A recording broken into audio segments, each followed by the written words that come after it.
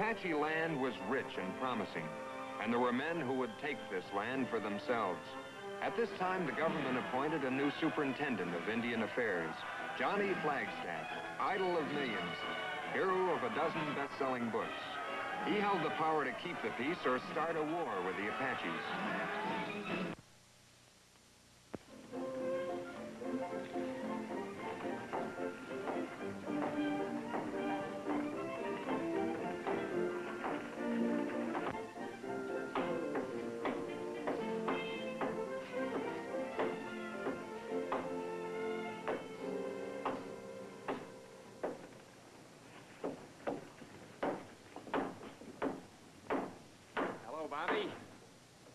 We're getting the town all spick and span, Mr. Jeffords.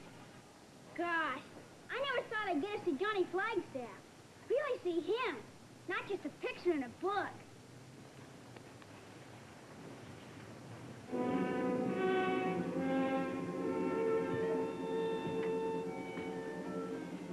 How do you like it? That's good. Those headlines your idea, Ferguson? Maybe. That's the pulse of the town, Jeffers. Those are my thoughts. Why should the Apaches have the best land in Arizona? Ferguson, you're head of the committee that invited Flagstaff to Tucson. Are you going to ask him to break the treaty? We've asked him here to review it, yes. Cochise won't give up that land. He won't have anything to say about it. Fort Boy's bulging with troops. They'll handle him. Tom! Tell them how wrong they are. You're an Indian agent, Jeffers. That's bottom rung on the ladder. The government will go by what Johnny Flagstaff decides, and you will too.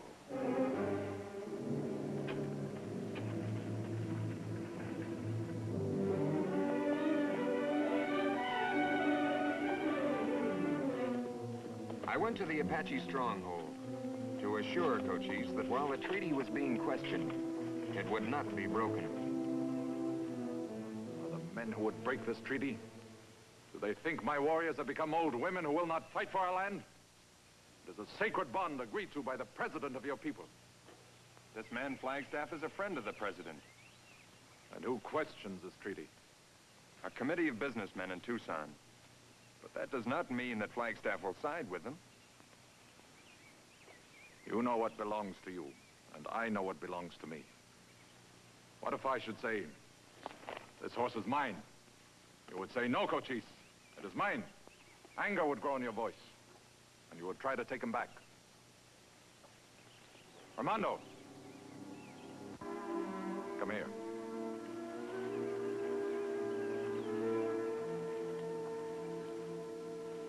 Here, Armando. This man says the horse is his. I say it is mine. He will let you decide.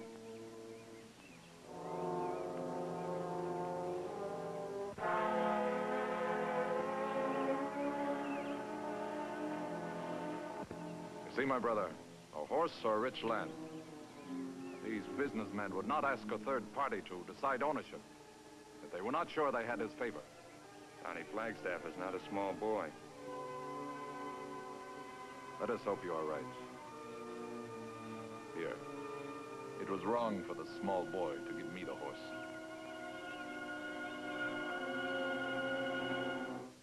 All right, boys.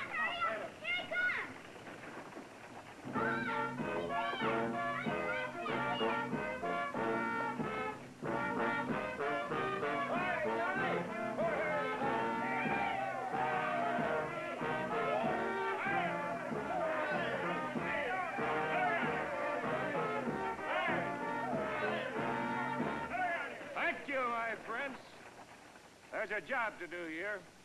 And when I leave your beautiful country, I hope to have the same friendship. Just get us a fair shake with the Apaches, Johnny. That's all we want. Ah, my friend, but don't forget, the Apache wants a fair shake, too.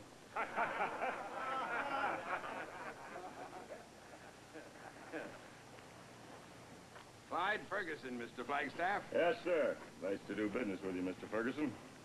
Oh, meet Carl Hudson. Yeah, how do you do? Mr. Bailey, we mustn't overlook the author of those great books. Thank you. Tom Jefford, Johnny Flagstaff. Glad to know you, Superintendent. Well, now, wait a minute. No fancy titles. I'm just plain Johnny Flagstaff. I'll study the grievance here in town for a couple of days, and then you and I'll ride out and have a talk with Cochise, huh? Fine. Mr. Flagstaff, Yes. show us how you handle your shooting iron. Oh, Gee, Mom, isn't he fast? That's the boy. Say, Johnny, how about really showing him something? Folks, now watch this. Sonny, throw this coin up in the air just as high as she'll go. I'll catch it. You ready, Mr. Flagstaff? I'll make it high, son. Gee. Look, hit it right in the center. Well, now, that's a nice souvenir for you, sonny. You just keep it, yeah? How was that, folks, huh?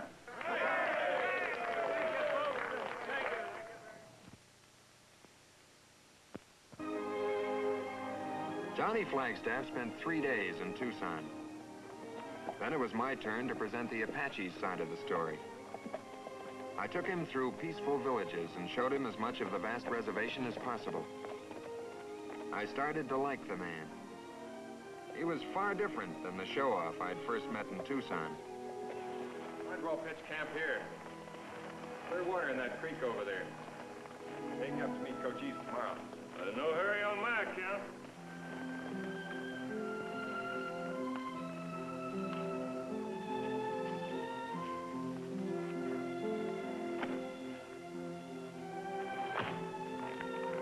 Hey, Tom. How'd you like me to fry you some corn cakes? Sounds good. Lyle can eat a stack that high. He wrote about me frying corn cakes in a book called Johnny Flagstaff and the Rockies. You ever read it? No. Borrow the book from Bobby Kirby when I get back to town. You have no idea how many people wrote in and wanted the recipe. We made a deal with the flour company. They used my picture on the box. Lyle said there wasn't any use in not picking up the extra money if we could. Why not? Oh, me.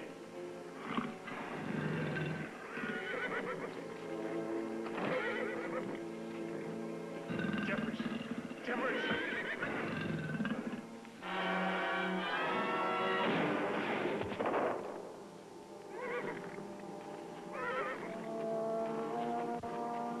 I'm sorry, Tom, but my gun's jammed. Where, in your holster? Well, your horse is right in my line of fire. You had plenty of time to shoot. You yelled for help before the cougar jumped. I don't know what happened. I felt kind of dizzy. I saw you shoot in Tucson. You didn't get dizzy then. It's the one thing to shoot at a target. It's another to shoot at an animal that could claw you to death. Or a man with a gun in his hand. I guess I'm no great shakes at being a hero.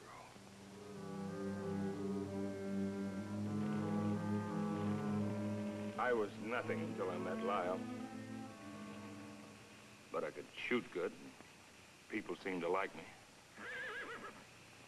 Lyle figured we could hook on with a Wild West show if I had a reputation.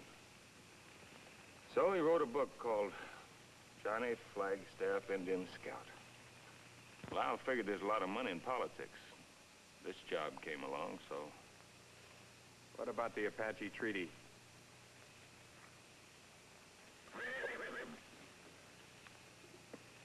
What about the treaty? Was there a deal made? Has there been a deal? Well, in a way. But I'll see the Apaches get another reservation just as good. I promise. You miserable fraud. You've been putting on a show. The whole thing was decided from the very beginning. It's not just me, it's other people, important people, with a lot of money involved. You don't know Cochise. He'll burn Tucson before he'll give up that land. What are you going to do? I'll take you to Cochise. Let him decide. Oh, no. No, if he finds out, he'll kill me. No, he won't. He's too smart for that. He knows the whole country'd be up in arms against the Apaches if anything happened to Johnny Flagstaff. Yeah. Folks sure would be mad.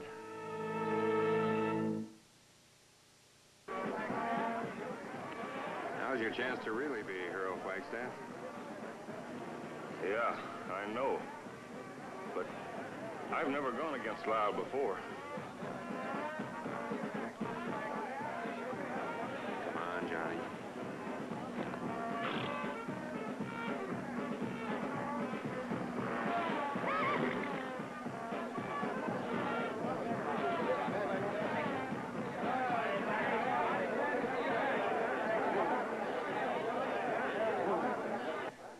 Well, Johnny, did you see Cochise?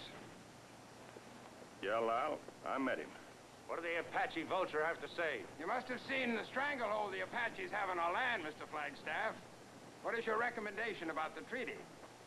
I found the Apaches to be a friendly and honorable people. And I think it'd be a national disgrace if we don't live up to that treaty.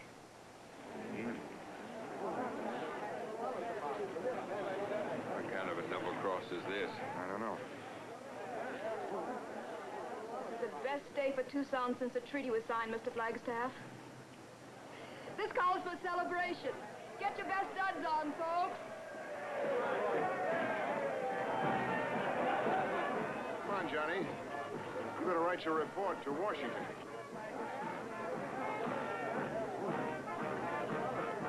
Sure, Lyle.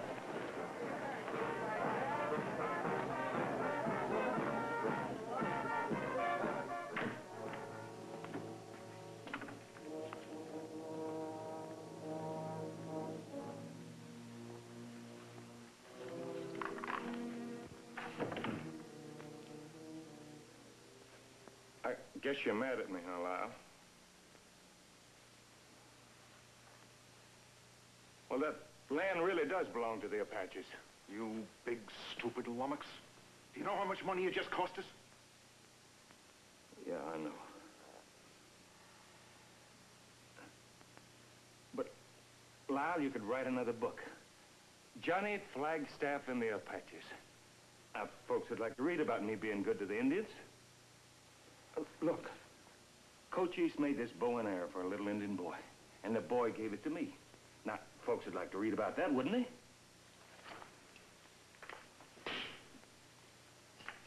What did Cochise do? Threaten to kill you if he didn't decide his way?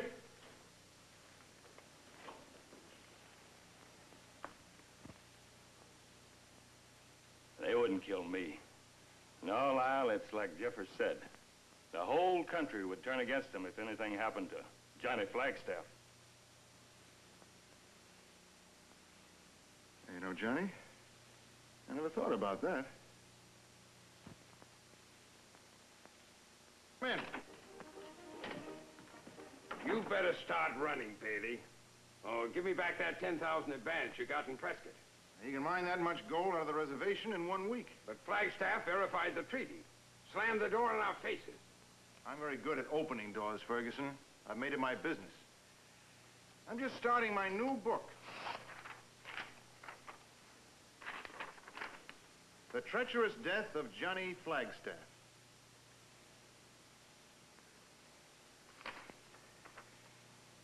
This is a story of a betrayal, broken promises, and an arrow. The arrow was a gift from an Apache boy. Johnny Flagstaff broke it to show that he too wanted peace with Cochise and the Apaches. So what happened? The ungrateful Apaches kill him. You want the land, you'll get it. Even General Grant would go for a gun if anything happened to Johnny. He'd call out the whole army.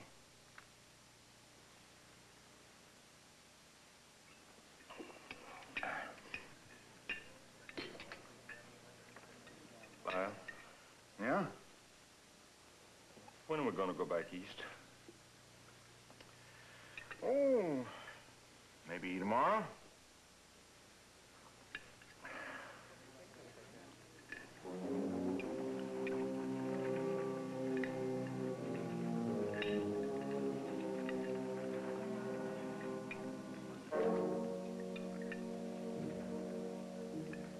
You know, Johnny, I think maybe I ought to meet Cochise, just so I'll know what to write about him in the book. Oh, sure, Lyle. Oh, you'll like him. I'll take you to him. Lyle, this is just like old times. Then we'll get a Wild West show and go to Europe. Well, we always figured on it, Lyle. Yeah, maybe. How did you like your breakfast, Mr. Flagstaff? It would take the fine words of Mr. Bailey to describe it. Our humble thanks, ma'am. Glad you liked it. Lyle, don't forget about our young friend in the book. Are you writing a book about Tucson? Yes, that and the Apaches. Mr. Bailey wants to meet Cochise, and I'm going to take him to him. Did you hear that, Mom? I'm going to be in a book with Mr. Flagstaff. Don't get so swell-headed you forget to do your chores. Now go along. Well, go along, go on.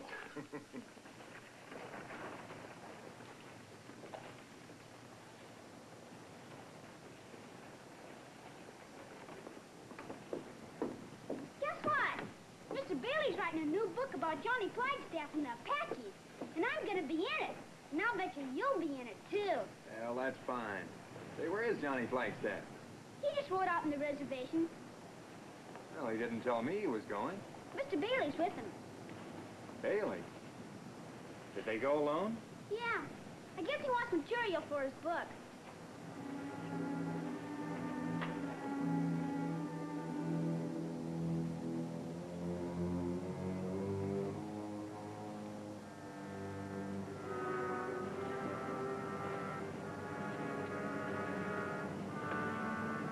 What about breakfast, Mr. Jeffers?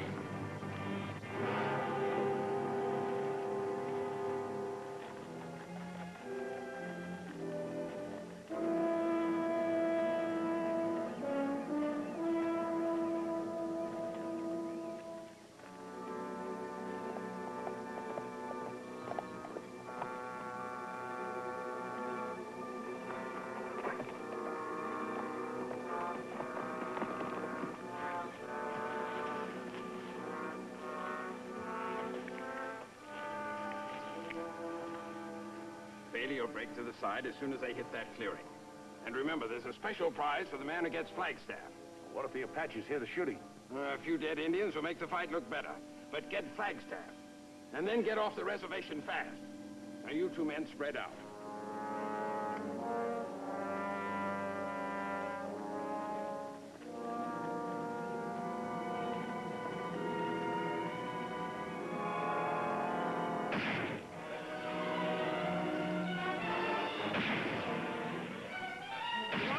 What's going on? Go ahead, sharpshooter. Pick yourself a target if you can get your gun out of the holster. Lyle!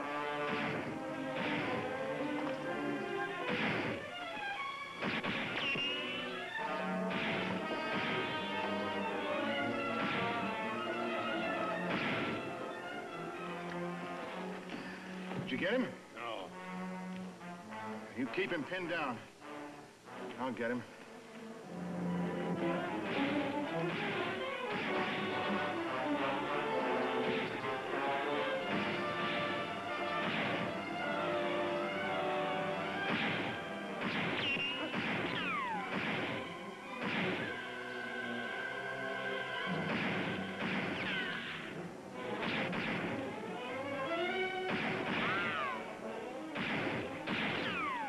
What's this all about? Ellie wants you dead. Wants to pin it on the Apaches.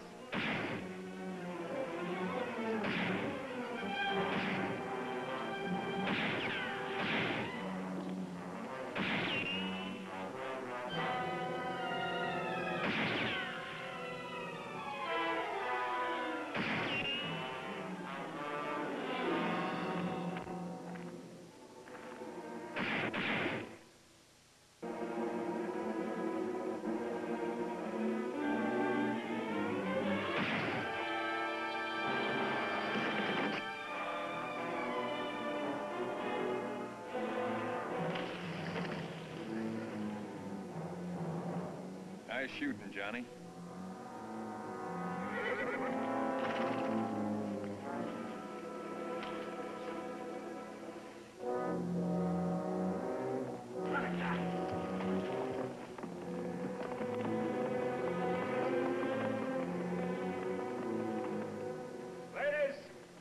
gentlemen, it was a treacherous plot.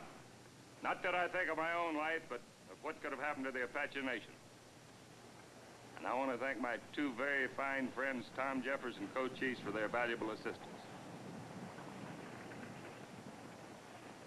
Well, goodbye, everyone. Hope to see you all again soon. You'll come back, Mr. Flagstaff? Yes, someday, my son. Adios!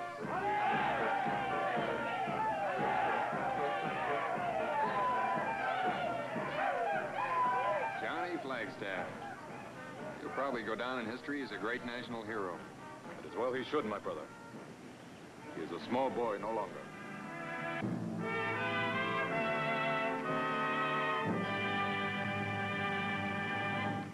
Our great Western action in the Big Valley. And at 5 Eastern, a young widow has designed